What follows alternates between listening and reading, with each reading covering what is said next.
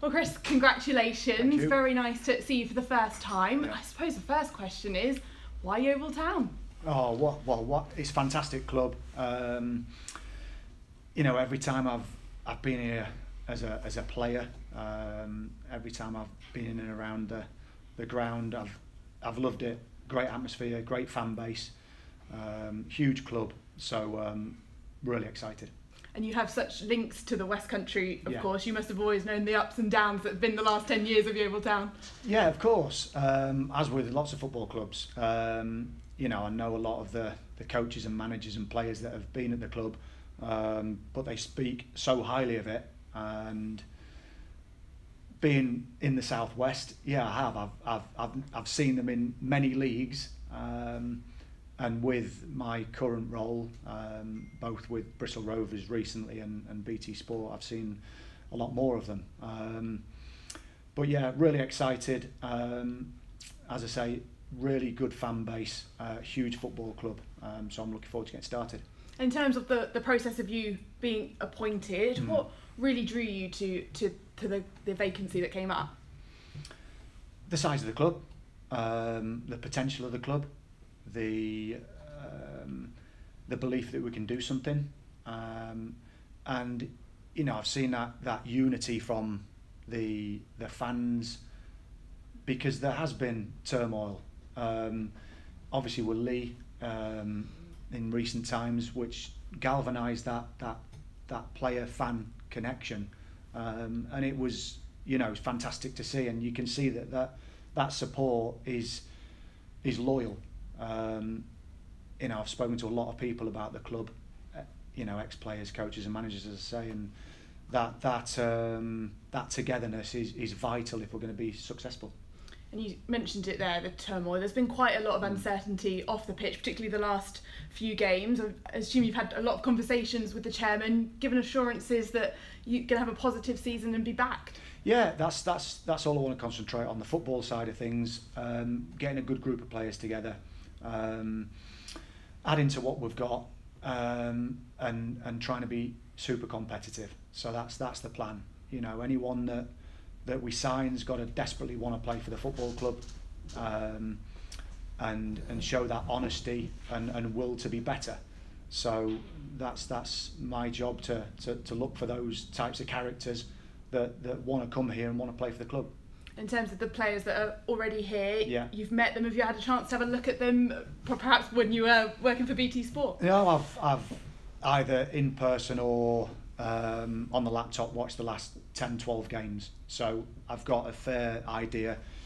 I've met all of the boys either individually for a chat or on the phone, and they're a fantastic group of lads.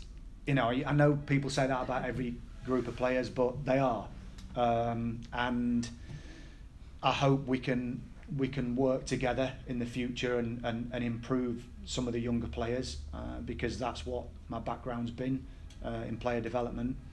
So looking forward to the start of the season, looking forward to getting the group of players together that we all want.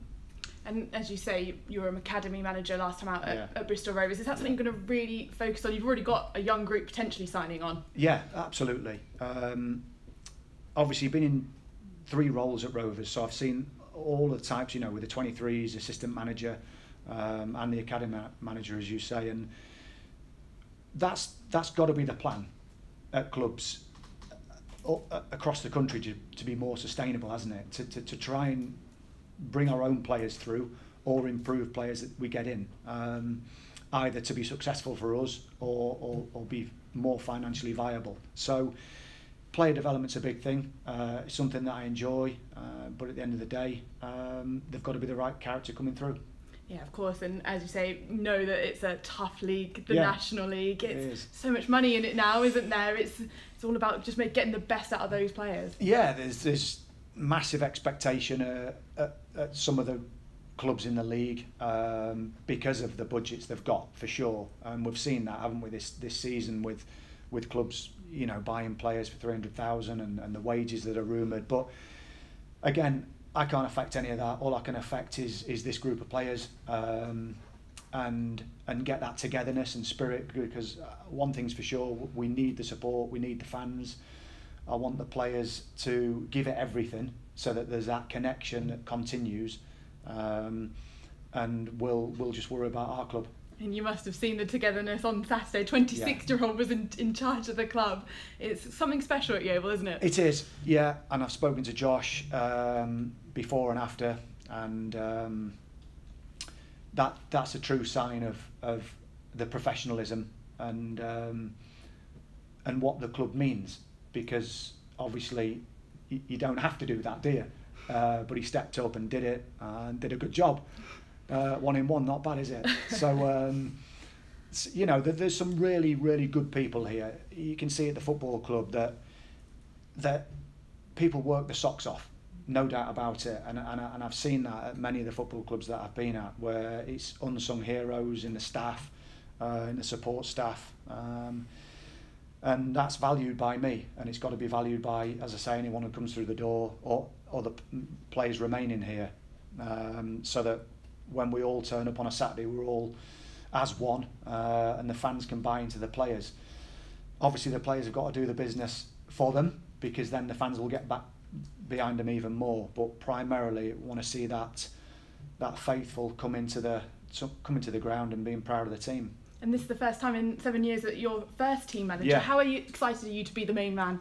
Very, of course. Very proud.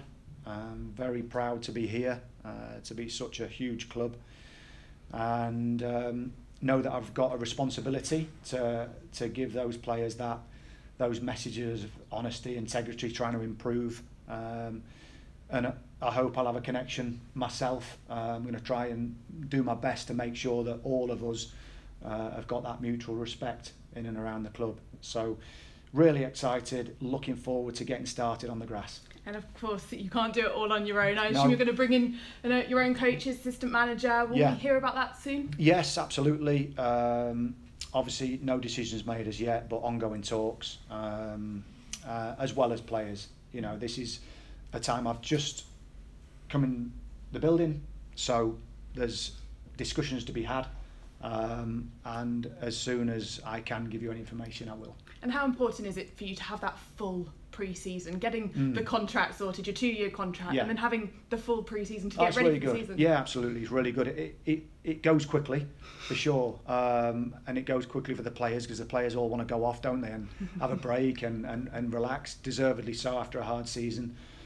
But then the hard work starts for during the pre-season for myself and the staff, to make sure that we're all ready. And you know, I spoke to many managers in this league already, several this morning.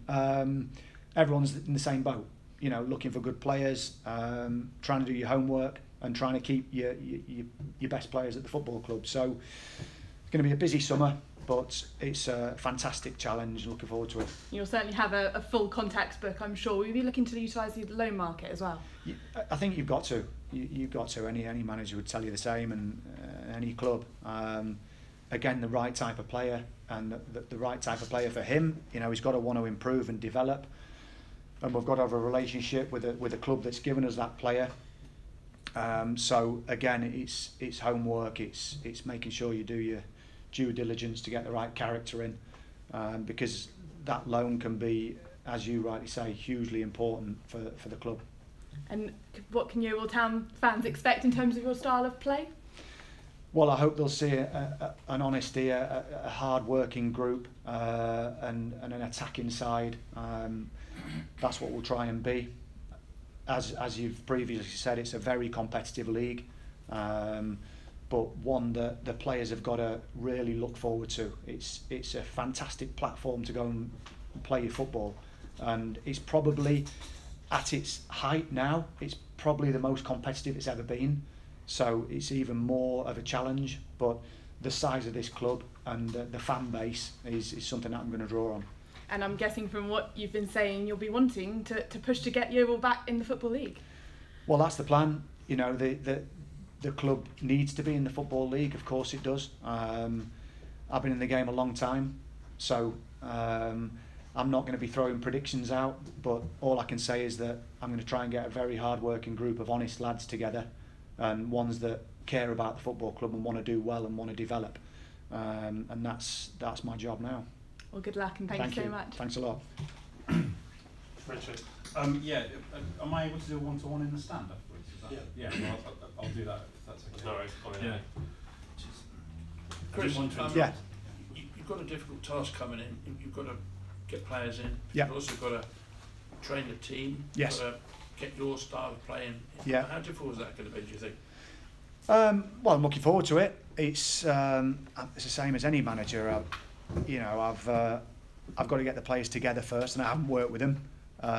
So I've got to keep the players together at the football club that want to stay, and add to it, and then we work hard on our shape, our patterns of play, and our general ethos of a football club, why the players want to be here, and I hope they want to be here because they want to get better and improve, because it's a big part of my career has been youth development.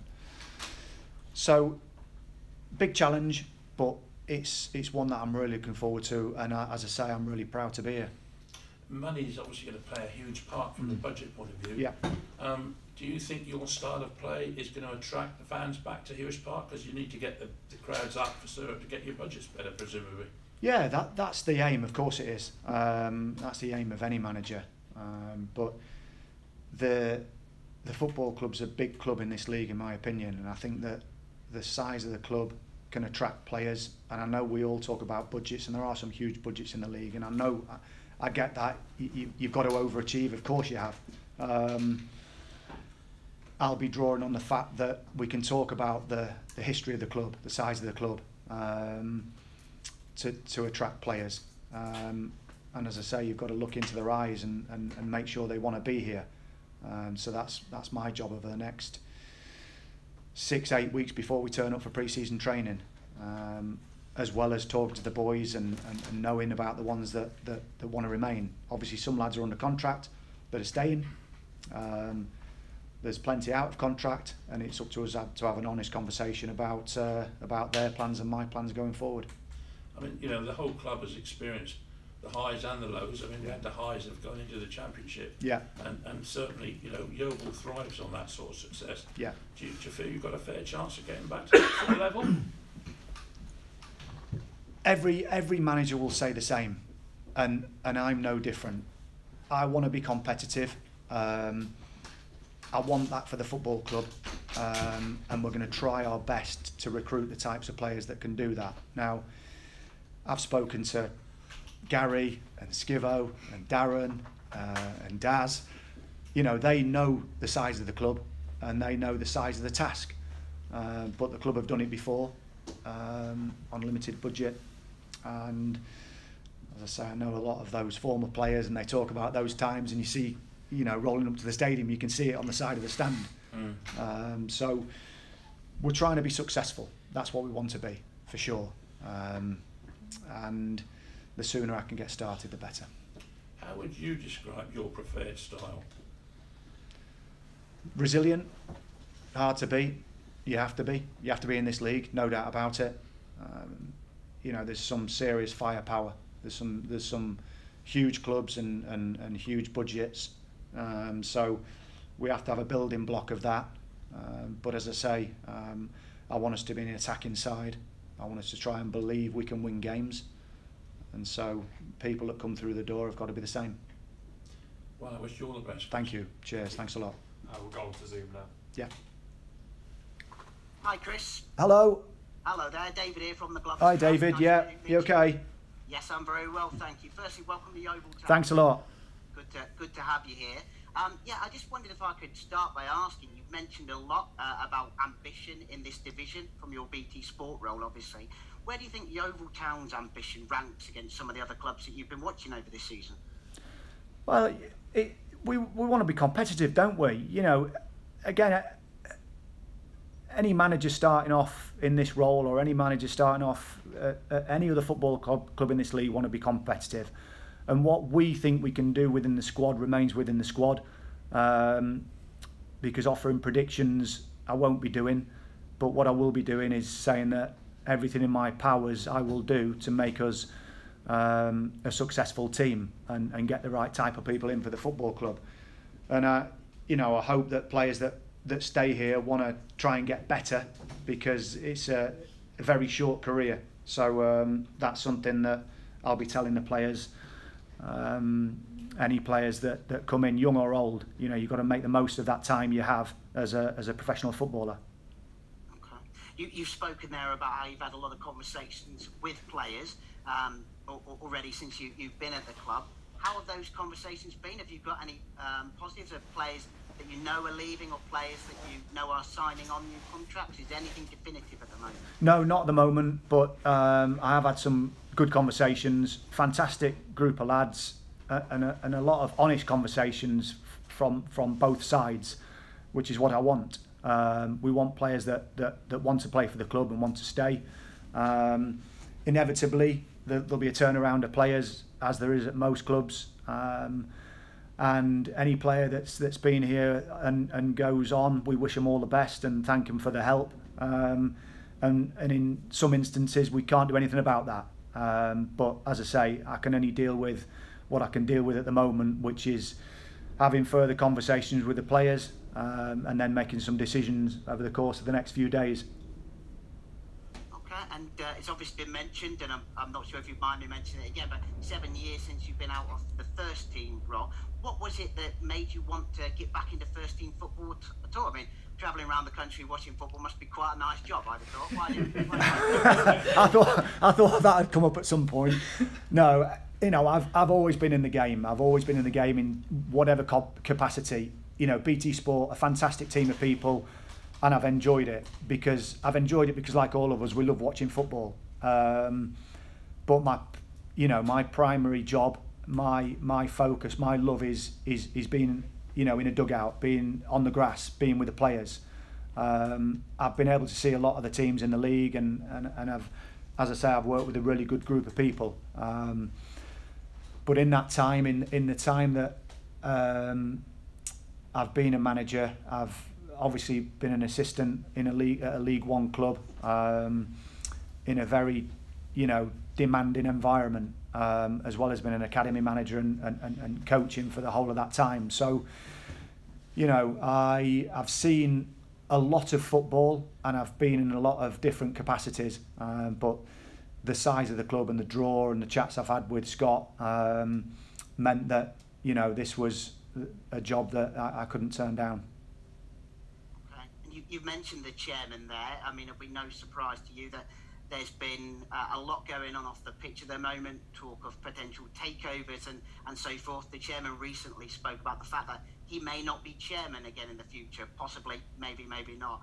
What assurances has he given you with regards to the off-the-field situation? I know you'll want to focus on the on-the-field, but has he given you those assurances that there is the stability that you'll need to build the team you want to build?